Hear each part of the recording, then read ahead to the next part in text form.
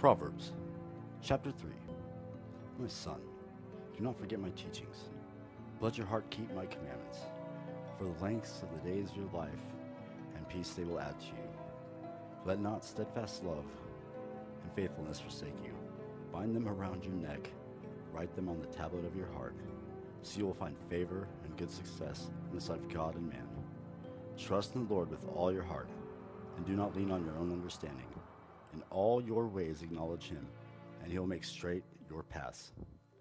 Be not wise in your own eyes. Fear the Lord and turn away from evil.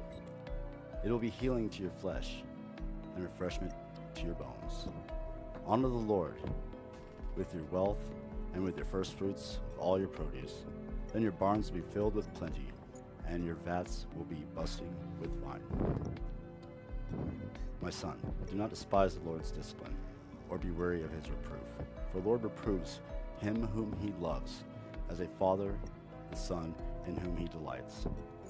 Blessed is the one who finds wisdom, and the one who gets understanding. For the gain from her is better than gain from silver, and her profit better than gold. She is more precious than jewels, and nothing you desire can compare with her. Long life is in her right hand, and in her left hand are riches and honor. Her ways of plenteousness, and all her paths of peace. She is a tree of life to those who lay hold of her.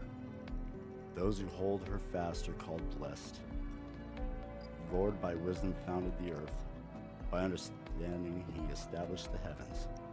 By his knowledge the deep broke open, and the clouds dropped down with dew. My son, do not lose sight of these. Keep sound wisdom and discretion, and there will be life for your soul and adornment for your neck. Then you will walk your way securely, and your foot will not stumble. And if you lie down, you will not be afraid. When you lie down, your sleep will be sweet. Do not be afraid of sudden terror, or the ruin of the wicked when it comes. For the Lord will be your confidence, and will keep your foot from being caught. Do not withhold good from those to whom it is due, when it is in your power to do it. Do not say to your neighbor, "Go and come again, tomorrow I will give it," when you have it with you. Do not plan evil against your neighbor who dwells trustingly beside you. Do not contend with man for no reason, when he has done you no harm. Do not envy a man of violence, and do not choose any of his ways. For the devious person is an abomination to the Lord, but the upright are in his confidence. The Lord's curse is on the house of the wicked, but he blesses the dwelling of the righteous.